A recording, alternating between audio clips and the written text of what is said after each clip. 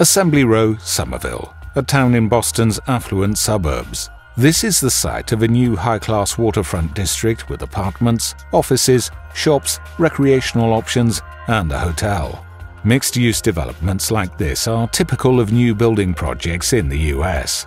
The law mandates a specific number of parking spaces per housing or office unit, approximately 40% of the area overall.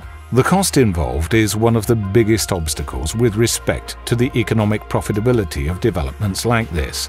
In the context of the Urban Future Partnerships, Audi's expertise on piloted parking technology has a major input on the planning of a new parking garage.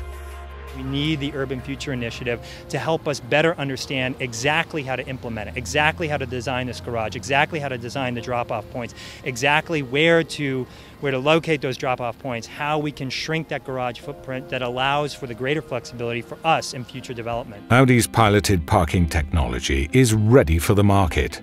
Parking garages designed exclusively for self-parking cars could create space savings of up to 60%. According to Audi's estimates, in the case of Assembly Row, this shrinks the parking footprint by more than 2 square meters per car. Driving lanes become narrower, while staircases and elevators become obsolete, making it possible to park cars in several rows back to back.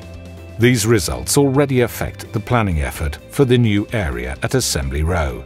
Federal Realty Investment Trust expects parking space savings of 26% already for the first construction phase, even though not all vehicles in the parking garage will have self-parking technology. Boston is a kind of perfect situation for us because the project is built from scratch, and so we can integrate the piloted parking technique into the customer journey from the start. In combination with an intelligent mobility service, such as Audi Shared Fleet, the usage time of cars could be increased. For example, driven privately by residents in the morning and evening, while during the day, business customers make use of the fleet. This way, parking space could be further reduced as cars spend less time standing in garages.